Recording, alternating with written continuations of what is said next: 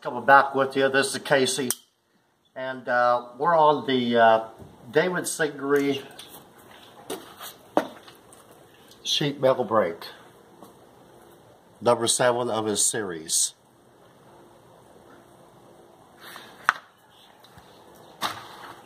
And stuff you can build with scrap metal, and we made this one here at 30 inches. It will be in the 30-inch piece of metal. And let me go through some things about it here. We've got it to the point where it will bend metal. Yeah, it's not a very clean bend on this one here. It's really thin. We can make channel.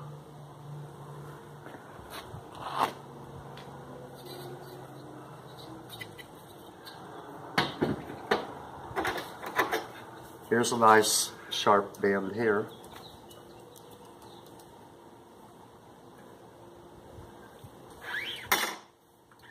So now, the basics of this, there's a lot to it. If you follow Dave's instructions, why you're going to be all right. We've got a sheet metal brake that that does work now, and it will get us whatever we want to be having to be doing with sheet metal. You know, it seems like all my life I wanted one, and I always had a need for one. So, you know, I figured that I'd just build it according to David Gingery. And he's been a mentor of mine. So. Anyway, I'll start off, you know, with the components. You'll start off with your 3.5 inch long by 3 inch channel iron for your legs. And you'll get those holes drilled. Then you'll have to,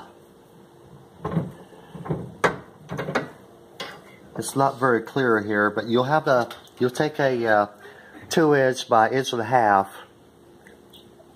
piece of angle iron for your clamp leaf and all your bed. This is where everything happens. And you need to get everything exact. And now overall, you'll be using 1.5 by 2 inch angle iron, and you're going to be needing about 9.5 foot of that. And it's a little bit oddball, but it's out there. I gathered this up. Most every project that we do, we gather things up.